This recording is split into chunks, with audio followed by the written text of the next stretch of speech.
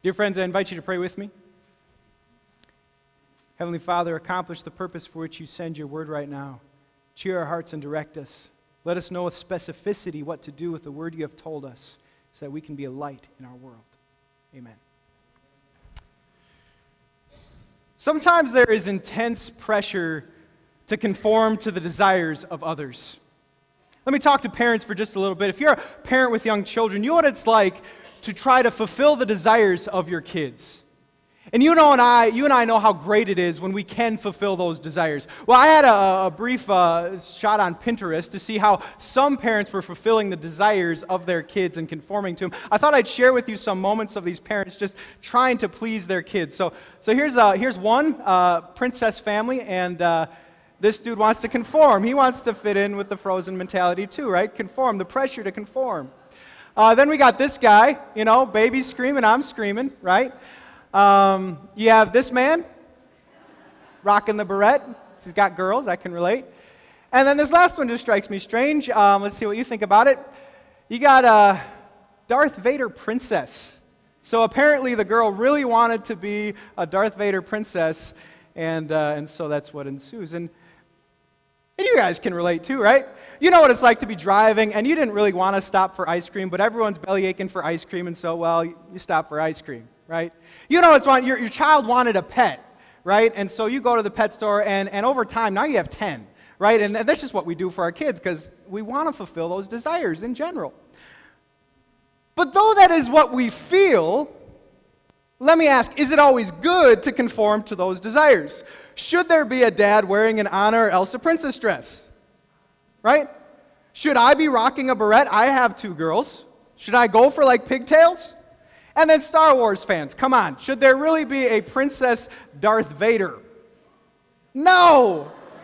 No, I disagree. Some things you just don't touch. New Star Wars movie is coming out soon. All right. But you know what it is. And now I want to talk, especially if you are a Christian, okay? And welcome again if you're not. But if you are a Christian, you need to know that just as parents feel the pressure to conform, you will feel the pressure to conform to the world around you. You will. And while some things are okay, like it's okay if we all like Chipotle. That's all right, okay? Go eat Chipotle for lunch. But it's not okay in certain other areas. It's not okay. What's going on in the world today is not okay just to blend in and to conform to the desires of what's going on right now. And today, we kind of get an understanding of what to do. Because today is Confirmation Sunday. And instead of conforming, we have 6 people who are sticking out here on stage and confessing their faith in Jesus. I'm not sure how much that's going on in high schools and grade schools across America, but I think it's awesome that young people stand up and say, I believe in God and I commit to following Him. You know, in fact, one of our essayists brought up the movie God's Not Dead. Has anyone seen the movie God's Not Dead? Okay. One of the best Christian movies I've seen. I really recommend it. And there, the premise is that there is a classroom where the professor's trying to tell everyone God is dead. And as long as you sign up to that, then we'll be okay in this class. One student, though, says God's not dead, and he goes on weeks of lessons trying to prove how He is alive. That's a picture of what our confirmands are doing. In a world that asks us to conform, to again say, how am I going to stick out and shine a light and be a light? But to do that, I need you to ask a question. I need you to do some internalization. Ask this question about yourself. In what unhealthy ways is the world right now asking you to conform? In what unhealthy ways is the world asking you to conform? Maybe it's how we spend certain things. Maybe it's a way of spending money that just is not God-pleasing. Maybe it's the way we spend our bodies in dating or with sex that is not God-pleasing. Maybe it's the way we spend our time, and we're just conforming to the priorities that were handed down to the age that we live in instead of God-like priorities. In what ways is your world asking you to conform? And the answer of what to do is also found in the Bible for us. Hear what Jesus said through the words of Paul. He said this, "Do not conform to the pattern of this world, but rather be transformed by the renewing of your mind. Then you will be able to test and approve what God's will is, his good, pleasing, and perfect will." So we want to talk today about how to be transformed in the renewing of our mind, how to stick out. And then we see there is one who we should live for. There is one who has the right to conform us. Who is that one that has the right to conform us, dear friends? It's our God. And seeking his will and his ways above all, and that is what we want to talk about. You know, the sermon today really reminds me of one of my favorite children's songs. It's called "This Little Light of Mine." And I'm going to give you a chance to participate in this little light of mine. And my favorite part was verse 2. And I'm going to prompt you for your part. So are you ready? Are you ready with me here? Okay. It went like this. Hide it under a bushel. Let's try it again. I'm going to let it shine. Hide it under a bushel. I'm going to let it shine. One last time. Hide it under a bushel. Awesome. I'm going to let it shine. And that is what we're talking about. We're going to say no from like our belly when the world tries to conform and quench that light and shut it out. We're going to say no in the face of that, and that's what we want to talk about and do this morning. Well, our leader in that task is a man named Daniel. Let's see what's happening in Daniel. Daniel was under a lot of evil influences from the world. Now, his evil influences were not the Kardashians. Kim and Kanye were not hijacking his brainwaves. But rather, it was the Babylonians. You see, they had conquered where he was living, and they were trying to inundate him with the Babylonian culture, which meant changing his God, which meant changing the way that he thought. Yet he stood firm. He stoked the fire of his faith, and he stuck out in the midst of a place that wanted to conform him. Let's read from his story now. Would you follow along with me in Daniel chapter 1? We'll read the whole section, and this will be the basis of our sermon for today. Among those who were chosen were some from Judah: Daniel, Hananiah, Mishael, and Azariah. The chief official gave them new names. To Daniel the name Belteshazzar, to Hananiah Shadrach, to Mishael Meshach, and to Azariah Abednego. But Daniel resolved not to defile himself with the royal food and wine, and he asked the chief official for permission not to defile himself this way. Now God had caused the official to show favor and compassion to Daniel. But the official told Daniel, "I am afraid of my lord the king, who has assigned your food and drink. Why should he say you looking worse than the other young men your age? The king would then have my head because of you." Well, Daniel then said to the guard whom the chief official had appointed over Daniel, Hananiah, Mishael, and Azariah, "Please test your servants for 10 days.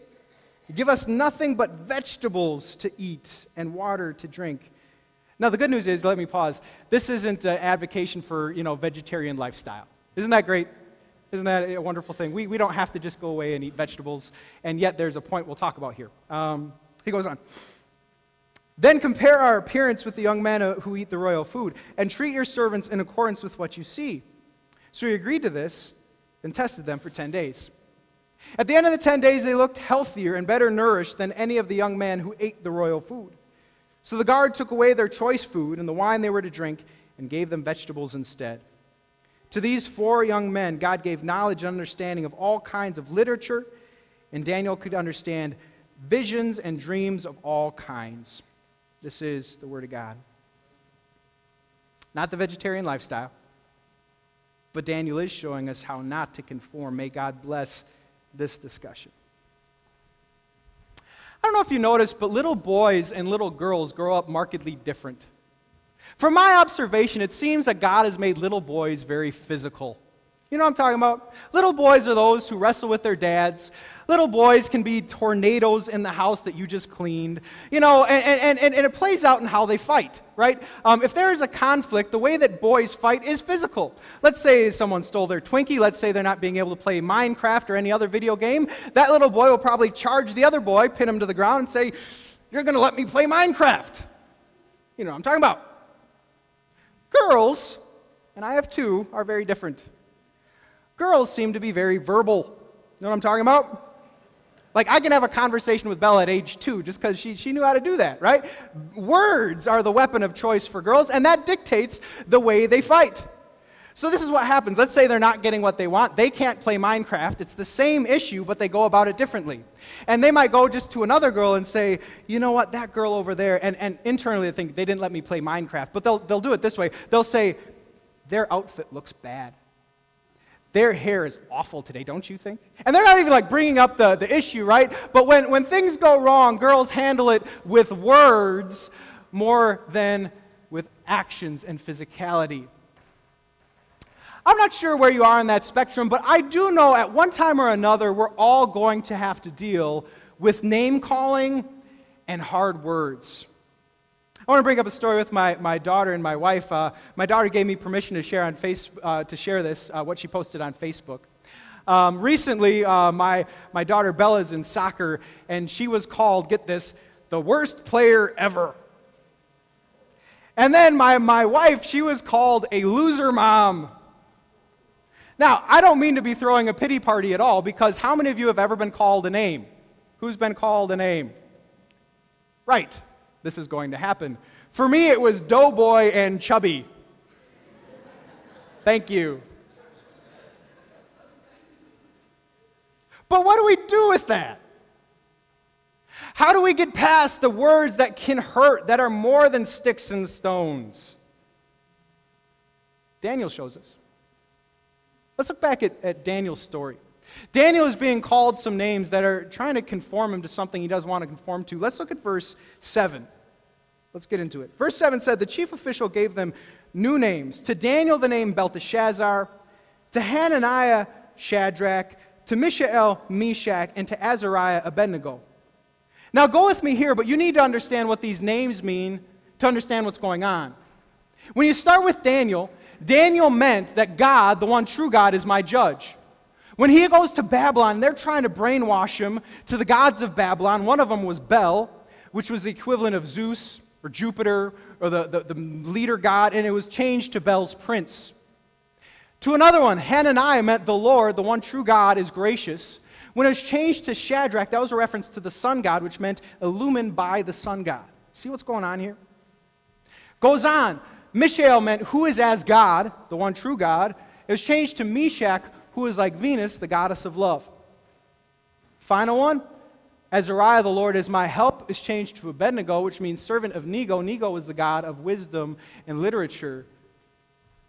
It's very intentional to try to get the way they think conform to their likeness, to change their thought process and who they were at their core. But if you see, did Daniel fight the name change? He didn't. And this is what was working in Daniel that I hope can be at work in you. That people can call me names, but it doesn't change my identity. Daniel knew who he was. Daniel knew that the Lord was still his judge and the Lord was still God because he didn't believe in Bel. You can know this day, no matter what names you're calling yourself, whether it's helpless, worthless, or unlovable. Maybe it's names like Daniel you bear for trying to follow Jesus. Names like weird, preachy, judgy, outspoken, awkward. Daniel would convince you and say, those names they're calling you or you've called yourself does not change your true identity. Back to why my wife posted on Facebook. That was the reason that she posted what she did. Not for the pity party, but to get to this point. Here's my first quote from Catherine Bloomer. She says, when those names happen, you're doing it or others are doing it, what we need to do is go to the opinion of the only one who matters, which is God. God who doesn't see us as worthless, but sent his son to save us. God who doesn't think we're losers, but calls us his dearly loved child. That's our identity, isn't it? And here's what's great if you're listening online for the first time. If you don't consider yourself a Christian, I want you to know this day you have the right to be called a child of God. And let me explain how it works. This past week I played basketball, and I was awful. I literally shot 1 for 20. And I was practicing at LA Fitness for a long time to try, because this was my game. Like, I was playing with my brother, and I was going to go great, and I just messed up completely. I wanted to hide because it was that bad. But we had one guy on our team who was really good. He had his shot down, he was in the zone, and because of that one guy, we won the game. And it wasn't me. I didn't have anything to contribute. I was a deficit. But because of that one guy, I'm a winner. It's great. It's wonderful. That's the essence of the gospel, my friends. If you're new to Christ, that's how it works. You see, it's not based on your performance. I know what we all know, that we're not perfect. We all have had some major hang-ups, some major blunders. We didn't make the shot, but Jesus comes in, and based on his performance and his perfect life and his death on the cross, he says, you are a child of God because of me, not you. And that's why you can wear that identity today, no matter your history, no matter your background, no matter if this is the first time you're hearing it, you are a child of God through Jesus. That's awesome. And that's what Daniel knew. But there's more. There's more to consider. As we move on, I want to talk about something that made the news this past week, and it's kind of heartbreaking. It has to do with this family, 19 kids and counting. And it has to do with Josh Duggar, and I'm not even going to say what he did. You can read that online. But what I do want to talk about is how they're handling what he did. He did something that was a sin, and now everyone's hearing about it, and people are like, well, can we watch this show anymore? What they're doing, though, is being very decisive. When the story came up, they didn't say, no, it didn't happen, or try to push it under the rug. They said, yep, that happened, and we ran to Jesus, and we know Josh is forgiven. They owned it.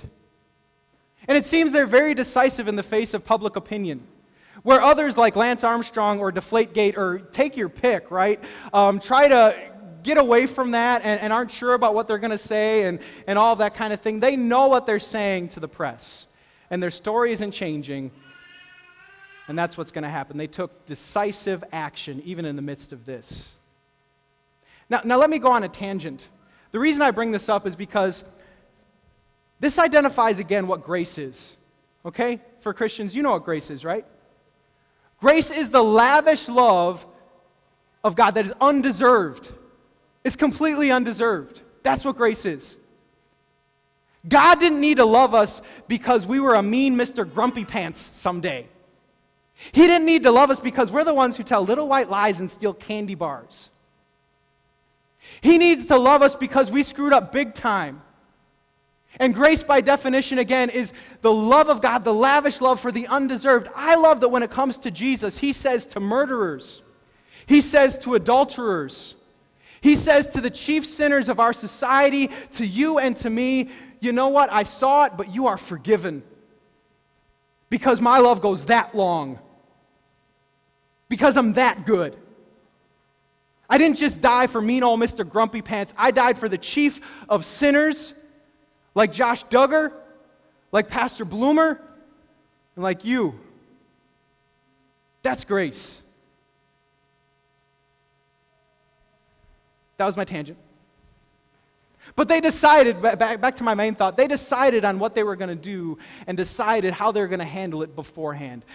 Now as I draw to Daniel, do you know he's decided his course of action? Let's get into verse 8 and see what he has decided beforehand what to do.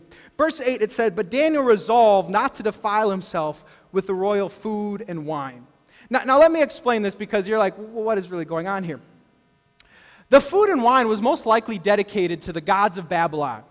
So if he would partake of that food and wine, he was basically committing idolatry. Their celebration was similar to our celebration of the Lord's Supper. You know, so to participate was basically bowing down to these gods. Not only that, but in the Old Covenant law, which isn't ours today, but in the Old Covenant law, if you read the book of Leviticus, there were certain foods that were clean and unclean.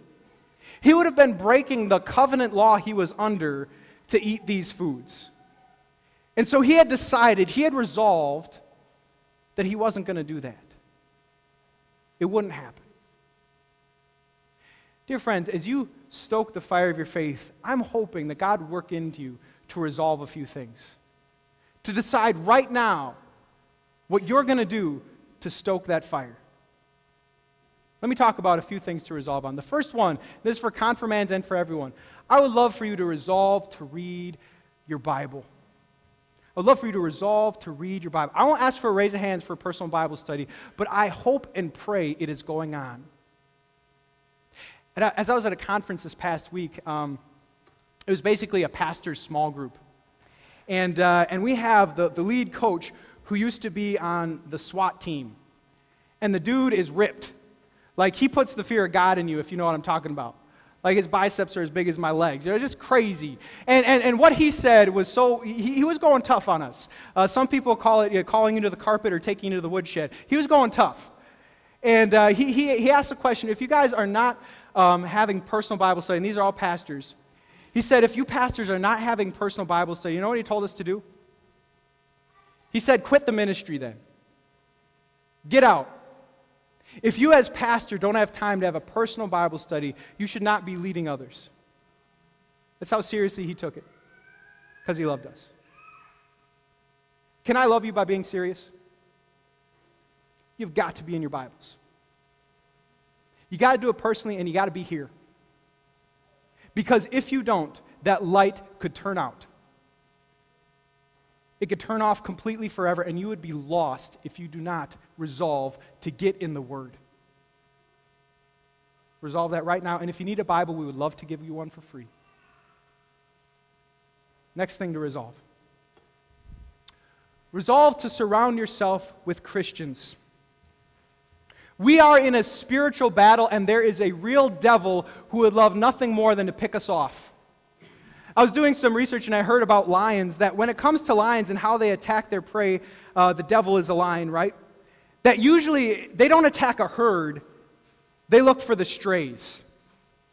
And they pick off the easy ones, the ones that don't have the others to protect them. And that's how he operates. If you are a stray right now, Christian, if you think you can do life on your own without the group or help of others, I would say you're underestimating the lion's strength. To our confirmands, I want to make your life really easy. I want to make your dating and friend life really easy. I would advocate that you would date Christians and marry Christians. I would date that your friends are Christians and that your inner circle are Christians. I'm going to broaden that out for everyone here. I would advocate that the voices you listen to most in your life would be Christian voices that are following the ways that you want to listen to and the ways that you want to go. Because otherwise, you're going to have to stick out as they tell you to conform, and that's going to be hard. Now, it's not sinful to be around non-Christians, don't get me wrong. But I'm talking about your inner circle. The person you decide to marry someday, I hope knows Jesus. Because then they can love you like Jesus. And they can follow Jesus' ways. And they won't make you feel like you have to stick out to follow. Surround yourself with Christian influences. At Amazing Love, the way that works is our group life. In the fall, we will continue to advocate group life. And I want you to decide today that you're going to be part of our group life. That you're going to walk beside other Christians, and you're going to allow them to pray for you, and you're going to allow them in your life, and you're going to allow them to encourage you as you go. Real change is possible, but it happens as we walk with others and we hear their prayers and encouragement. Final thing to resolve. The pre-decision of avoiding sin. For our confirmands and teens, this is about your party and dating life. When it comes to a date, decide beforehand what you're going to do and what activities are allowed. So that when it's at the end of the night and you're alone in the car, you already know. You already know. When it comes to a party, you know what's going to happen. And if there are things that you don't want part of, you've already decided.